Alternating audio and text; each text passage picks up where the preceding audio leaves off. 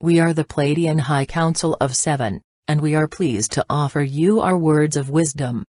You actualize what you put your attention on, and that which you give attention to receives energy from you. You are energetic beings, and you have access to an infinite supply of that which you are. When you put your attention on something, you flow some of that which you are towards it, and whatever it is happy to receive. It is happy to become more. This is true of something that you can see and interact with in your life, and it is also true of world events. When you are sending your energy towards some injustice, for example, you do not realize that you are adding to the energy of that injustice.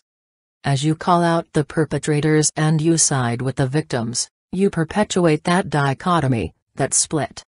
If instead you were to look at the injustice and decide what it was you wanted to create in its place, you could put your energy and your attention in that direction. You could create the better world, the better circumstance.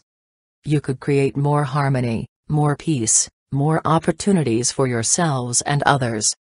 You can in fact create anything that you want, and so be very particular about what you give your attention to.